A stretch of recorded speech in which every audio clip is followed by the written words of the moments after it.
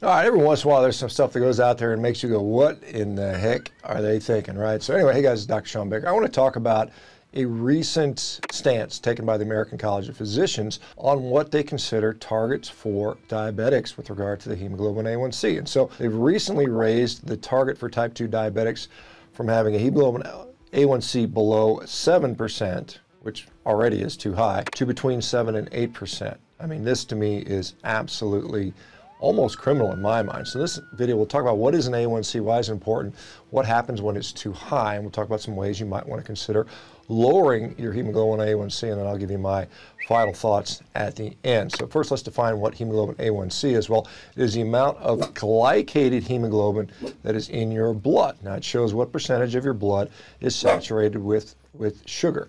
Now, it reflects your average plasma glucose control over the last 2 to 3 months when you get it tested. Now, if your hemoglobin A1c score is between 4 and 5.6, you're considered healthy. Now, these numbers are somewhat a little bit arbitrary, but that's generally accepted as what is considered a healthy range. Now, if it goes above 5.7 to about 6.4, you're considered to be pre-diabetic. And if you have it above 6.4, you're considered to be, frankly, diabetic. And so those with a hemoglobin A1c above 6.4 start to experience symptoms of diabetes, to include blood vessel and heart damage, which can result in heart disease, stroke, and further atherosclerosis, neuropathy, which happens when there are nerve damage in the limbs due to excessively high blood sugar. These results in tingling, burning, numbness, overall loss of feeling in your extremities, usually starting in your toes and fingers and moving up as the nerve damage progresses. Once the nerves have been damaged, it can result in needing to cut off fingers, toes, arms, and legs in order to stop progression of the nerve damage. You know, I've had to do that to many patients, cut off fingers, toes, and so on and so forth. It's not a fun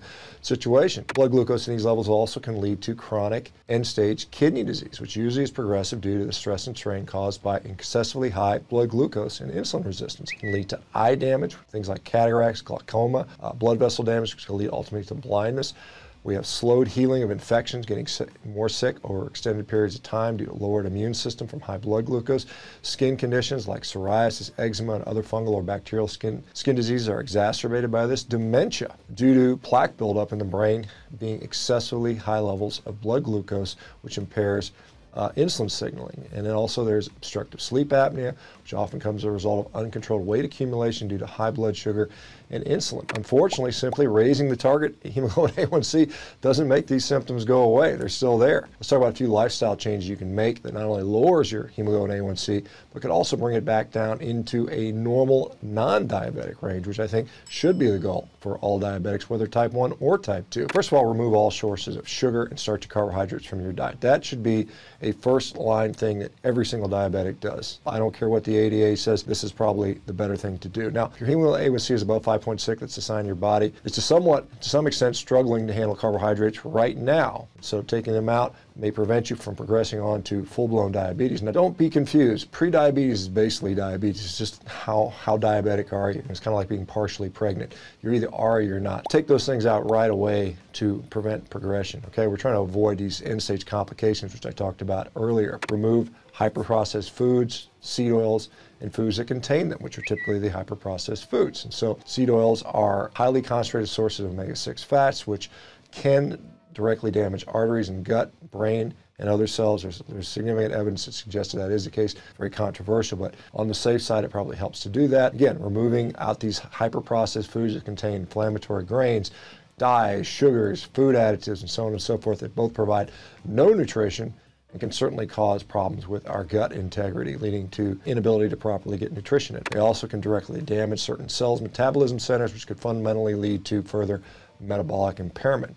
Intermittent fasting, or at least it's not eat constantly. So intermittent fasting, when you have a specific time period in the day where you eat and longer stretches where you don't eat. Now, it might be twice a day, 3 times a day, once a day, something like that. But eating constantly clearly is a problem, particularly for diabetics, because you continually are, over-consuming most often. One of the most common intermittent fasting patterns is about 18 hours of fasting, followed by a 6-hour eating pattern. Adding more fatty meat and low-carb vegetables and whole food animal-based products to the diet could could be very helpful for many people. Now, some of you guys may not want to include the vegetables. Fatty meats like animal food, beef, eggs, butter contain bioavailable nutrients and fats that can be easily converted to energy without the need for significant insulin elevations. The protein in ruminants, poultry, fish, and eggs help to rebuild structures in your body to include cells involved in metabolism. And while they're not essential, and I'll repeat that, they're not essential, but low-carb vegetables might have a place for some people from a satiety sense and things like that. Movement, again, just moving your body. The absence of sedentary behavior. I think that is the most important thing, even more so than just focus exercise. Just stop being sedentary, okay? Getting out and using your body, and then as you feel better,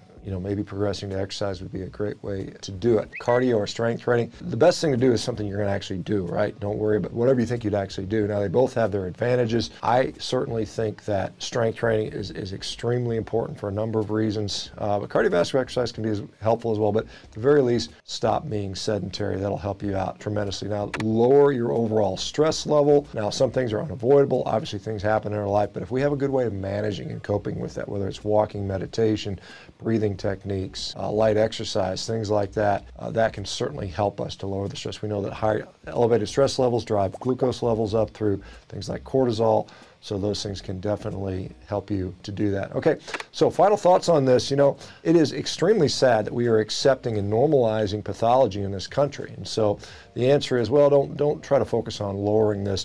Let's just take another pill. And we see this with obesity, we see this with mental health disorder, we see this autoimmune disease. We're accepting this and normalizing all these things, and it's not normal. We should not be a sick population. We should not be having all these diseases.